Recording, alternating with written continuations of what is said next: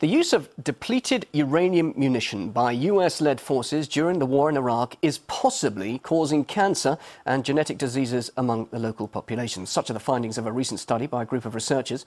And I'm now going to speak to the authors of the report, Professor Christopher Busby, Scientific Secretary of the European Committee on Radiation Risks, and Malak Hamdan, a British-Iraqi scientist, both joining us there live in London. Thanks very much, both of you, for joining us here on RT. First to you, Professor Busby, before we discuss this possible link with uranium and the current health problems being experienced there, can you please explain to us what is depleted uranium and why it could be so dangerous? Well, uranium is a feedstock, as you know, for nuclear power. But the isotope, it consists basically of two important isotopes, uranium-238 and 235. There's a very small amount of 235 in natural uranium, about 1/140th. But they have to refine it and remove the U-235 in order to use the U-235, the fissile element in nuclear power. And when they've done that, the waste that's left behind, which is has a much higher concentration of U-238, is called depleted uranium because it's depleted in the element in the isotope U-235. And this is essentially nuclear waste. Why is it being used then? Is it to make explosives more powerful?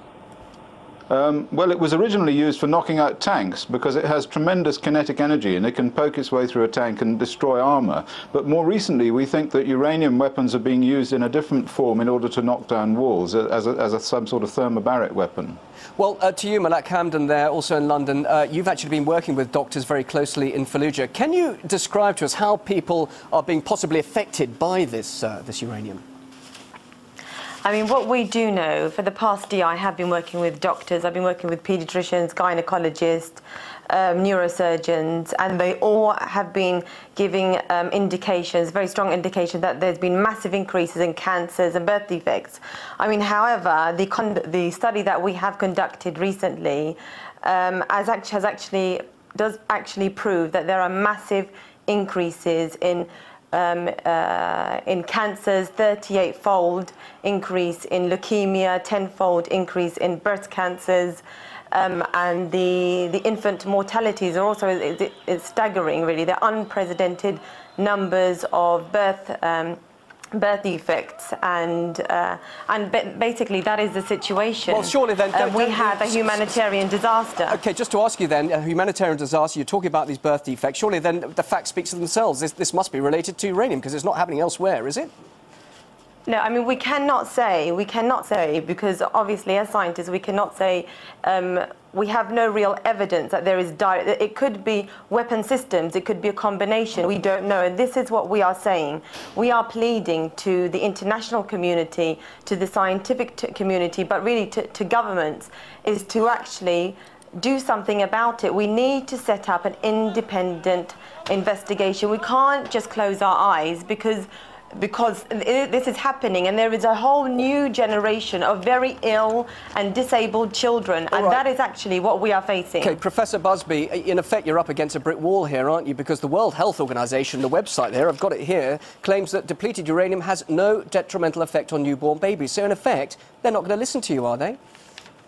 Well, they probably aren't going to listen to us, but I have to tell you that the science in this area is completely being renewed at every minute. I mean, there's an enormous amount of new science which has been completely ignored by the World Health Organization and by the scientists who work for the governments who are associated with the use of these weapons. The science is changing. We now know that uranium binds very strongly to DNA and causes effects exactly at the DNA where you would expect it to cause the kinds of health effects that we're finding, the cancers and the infant mortality and the congenital malformations, the leukemias, all of these things that were found at Hiroshima and Nagasaki, but actually here we find them to a much greater extent. So what can be done about it, Malak Hamdan? You've been working with doctors there. Is it all too late, or is there a way of tackling this health crisis in Fallujah at the moment? I mean, realistically, I mean, look, what the international community and what the listeners out there need to understand is that these children desperately need an independent investigation, and not just that. These doctors need training. They don't know how to handle these birth defects. There's complex cancers that they don't know where to start operating on, and that is really the first stages.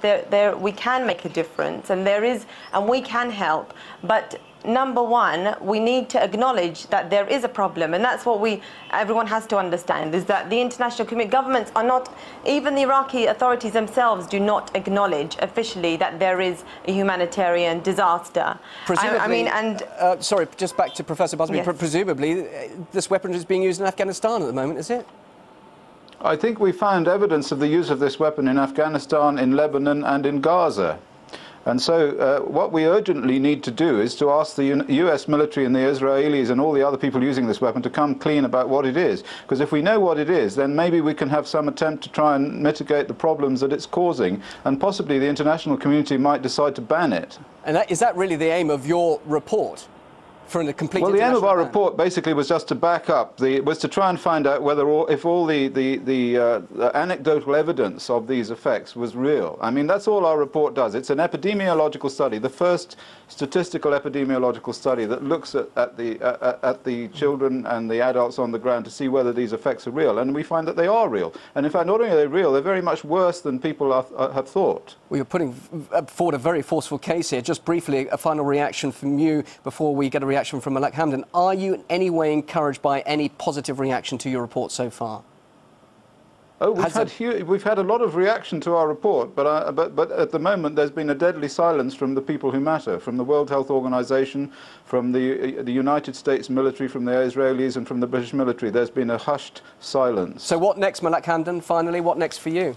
After all the experience that you've witnessed there. We carry on with our research, and we are pleading to if the governments won't do anything, we plead to the public, to the US public, to the British public, to the European, to the Russian public, and try to get their governments to recognize and do something about it. Very interesting to hear what you have to say. Thanks very much indeed, both of you, for joining us live here on RT. Professor Christopher Busby and Malak Hamdan there in London. Thank you very much.